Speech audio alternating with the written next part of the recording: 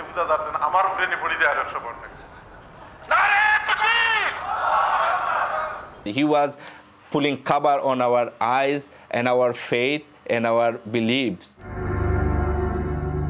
Since September the 11th and the war against terror, Britain's mosques are headline news. From Croydon to Finsbury Park, Leicester to Tipton, those who control mosques have become the centre of public interest. Tonight, growing numbers of British Muslims reveal why they're no longer prepared to tolerate imams and mosque committees who betrayed their trust.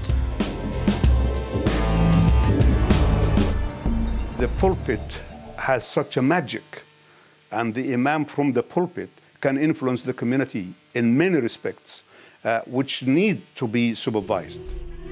I heard a child sort of shouting at someone, and the kid was saying, "Sorry, uncle, I can't take it."